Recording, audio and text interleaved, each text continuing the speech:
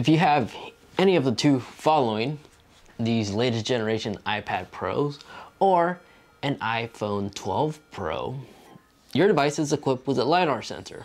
And there's some awesome tools and some cool innovations you could do with this additional sensor, such as measuring furniture, scanning rooms in three-dimensional form, and so much more. And so in today's video, I'm gonna go ahead and cover the top most useful applications to download for your device equipped with a LiDAR sensor, so you can really take advantage of this amazing technology that consumers can easily purchase. So without further ado, let's go ahead and start the video by going through some amazing apps to definitely check out for that device. Let's get started. Starting off with SiteScape.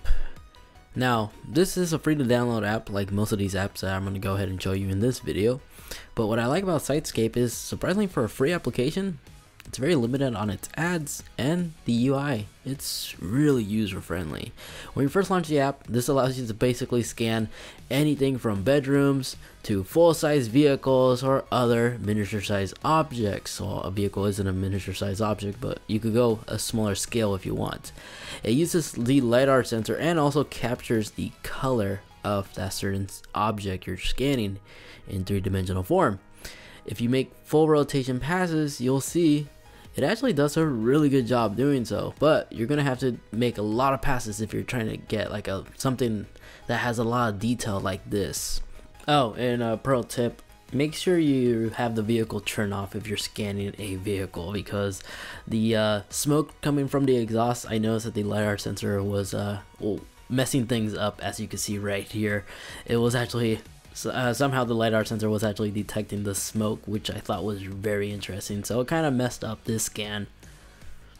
But once you're done scanning, it literally processes everything in a matter of seconds and saves it in your library, as you can actually name it and come back to it and view it whenever you want. Now, this scan wasn't really perfect.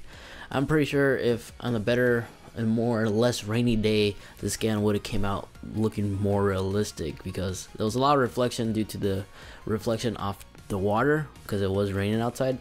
But if you take your time, you could get a perfect three-dimensional scan right here. But indoors, this is how it looks like, and you can actually pinch and zoom to not just view it all from the outside, but also zoom in and look at it in the inside, kind of like AR in a sense. It's really nifty.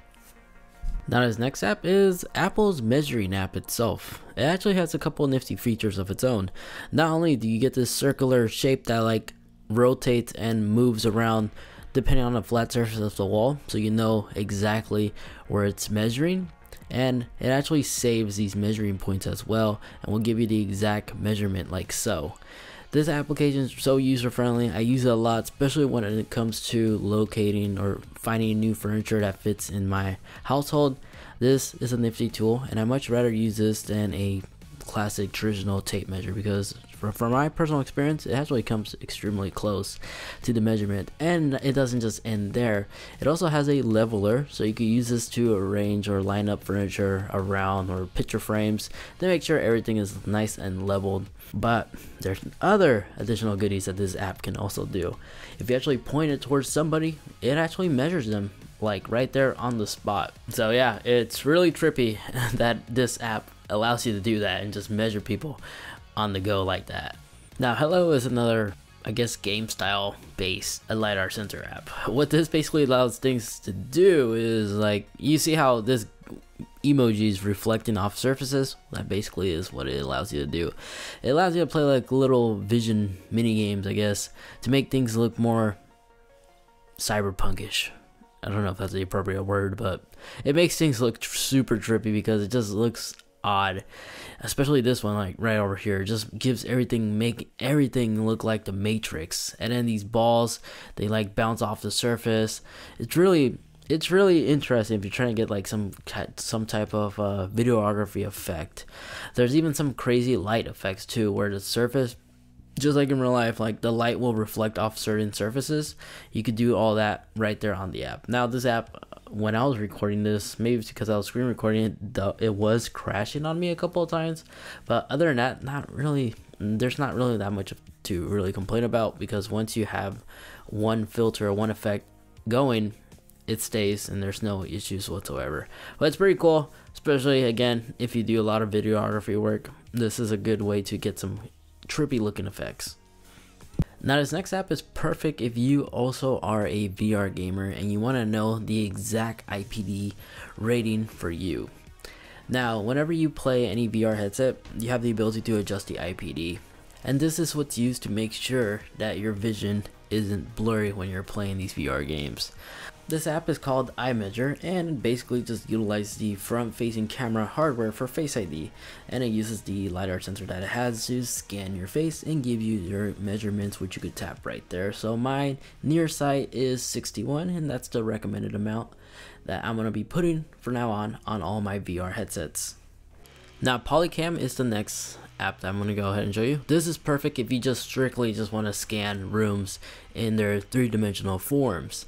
This is a great measuring tool for future projects if you plan on like buying furniture or moving walls around and such, because once you're done scanning a room, as you see here how easy it does it, it literally it still is really trippy how it scans rooms like in person. Like from the viewfinder. I mean, I'm getting distracted, but you can see how trippy this thing looks. But once you're done scanning a room, this is what you're able to do.